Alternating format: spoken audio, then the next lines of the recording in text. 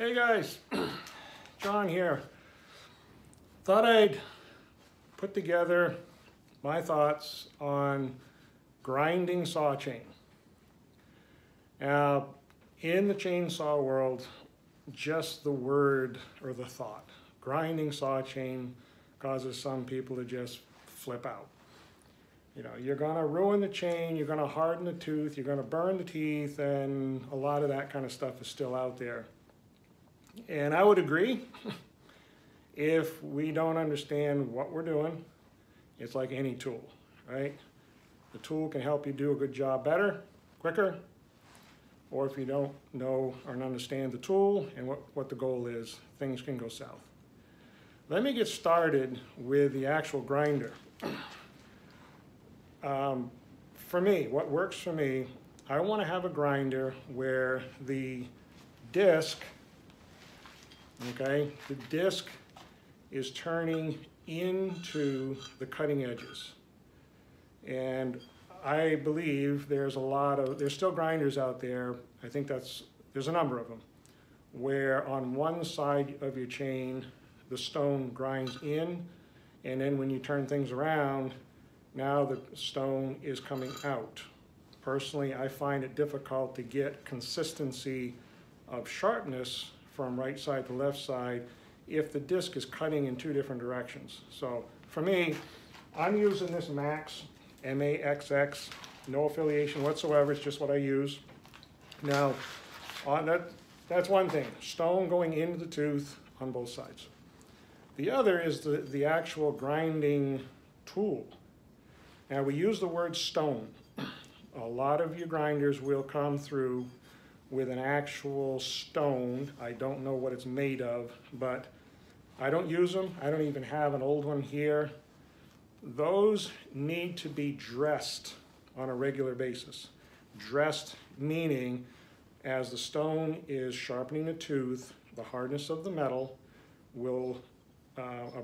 is abrasive against the stone loses its shape, and you need to actually take a block of rock that they give you, and you reshape the edge of the cutting stone in order to maintain the proper shape of your tooth. It's doable, but you go through a lot of stones. It's a maintenance issue that I just don't care for. I choose to go a little more money, okay? Might say a lot more money. This is an ABN disc I got from Bailey's. You can get them, saw suppliers can find these sort of things. This is $200+, and it's a good thing that it's a good disc. Lasted me a long time. I've gone to what I have on here now is a diamond disc. That's $100. It's working great for me. I think either one is fine. Read the directions on the discs. There is a cleaning to them because there is an oil and some woody residue left on your chains. So there's a cleaning to them, and remember that you can turn them around because of the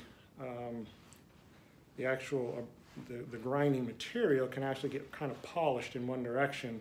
So you can actually take the disc off the grinder and turn it around so it's going in the other way. And that's what I prefer to use. A little more money up front for sure, but you know, time is money, and I'm looking for a good sharp chain. Now, let's go to the tooth. I always like to take the approach with, it's not just this is how you do it, and just do it this way and you'll be fine. It's understanding the why. So going to the tooth itself, what we want to understand here is the sawtooth is actually made of two different kinds of steel. I've been to the factory where they actually make the cutter teeth. When the metal comes into the factory, it's basically just flat stock. It's a flat piece of steel. That bar is fed into a machine with a whole series of cutting dies. And they showed us that the first die that hits that piece of steel, really all you see is the outline shape of the tooth. Then it advances, and the next die is going to cut a little deeper. So it's just that that line becomes a little more prominent.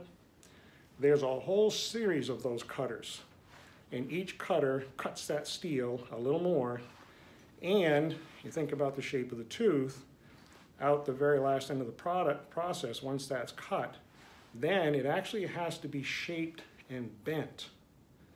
So you think about doing that, the steel cannot be too hard or it would break when they tried to bend it. And it's interesting, that machine, it sounds like a machine gun when it's running. It's rapid fire. Now, if that's all they did, and they assembled our chain, when we sharpen it, the cutting edge would have no strength. That metal that they make that tooth out of is relatively soft. You know, our file can cut it, or a stone can cut it. So what they need to do is they put a layer of chrome on the top and on the side. And what I did with my model here is trying to illustrate that layer of chrome. Essentially, I took a piece of duct tape, and I'm hoping the light can get it there, but just a piece of duct tape to show you the idea of that chroming process. It's actually the chrome that gives the cutting edge its strength. So if you watch filing or grinding under, you know, something that can magnify a little bit, or you've got good eyes, okay, you can actually see this chrome, and when we're filing with a hand file, that chrome actually flakes off in tiny little chunks. And if you want a quick illustration of how hard chrome is, try taking a file and going across the top of the tooth like this. And you'll find that the tooth will dull the file because that chrome is so hard. You really can't file chrome. It comes off of the tooth in, you know, almost like microscopic little chips. With that in mind, let's go to the grinding. Where I see a lot of folks can run into some trouble with grinding is grinding too aggressively. So I'm going to put on here a little clip of a video, and you're going to notice, I hope you'll notice, that when I come down with the disc, I come all the way to the bottom, and I'm actually not touching the cutting edge yet. I come down to the bottom very close, and I'm physically flexing the grinder. I'm actually, you might want to say, almost bending very, very slightly, so that I can tap, and you see that just back and forth, and if it works for you, it really is like a file going back and, you know, back across your tooth. So that's going to, if it's done correctly, that takes away this whole burning issue. We're not really laying that disc right in there. We're really sharpening the tooth, we're not repairing the tooth. Okay, so even if that's done very carefully, you'll notice here, and I'll put the picture in, how that chrome, and coming back to here now, remember that chrome is very, very, very thin. That chrome can be left with a little bit of a ridge across that top plate. It seems to be pretty consistent that the side cutting edge, because of the way the grinder is coming in at a pretty sharp angle, it cleans the side cutting edge off really well.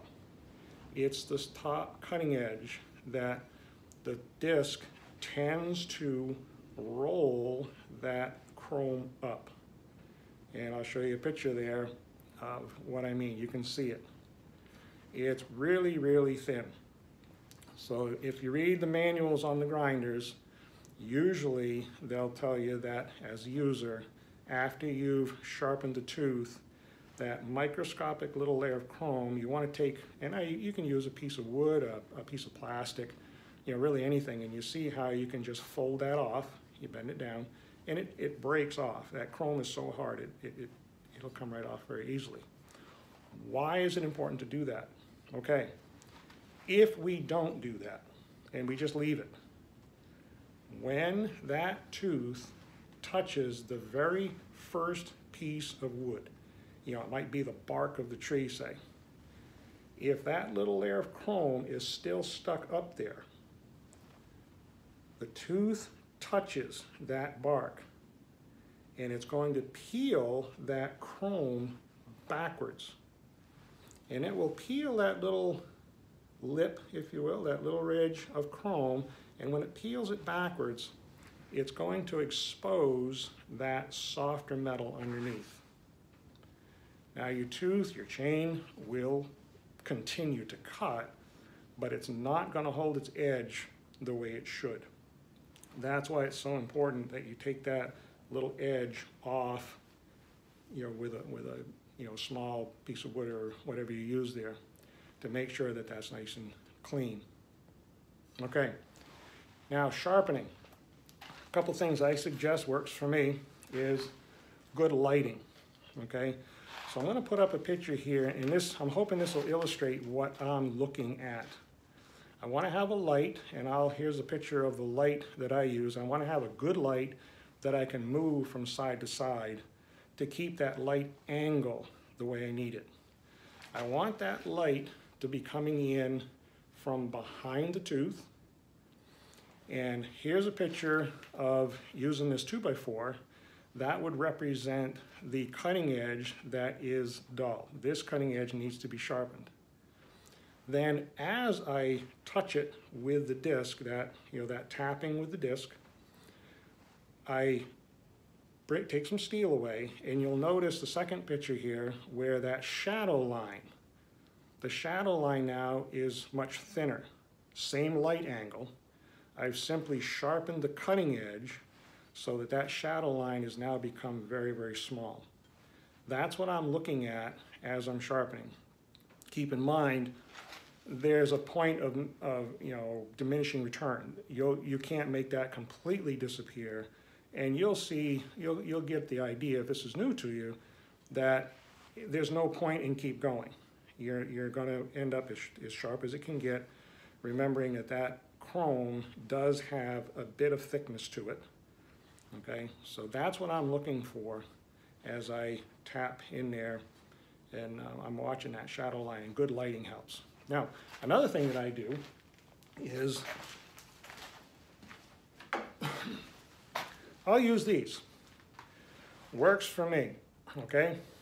Getting along up there, I've been doing this a while, the eyes aren't what they used to be, and I just find these glasses, they make things a little brighter, a little sharper, and it allows me to sharpen not only more accurately, but quicker, because I can simply see what I'm doing much better.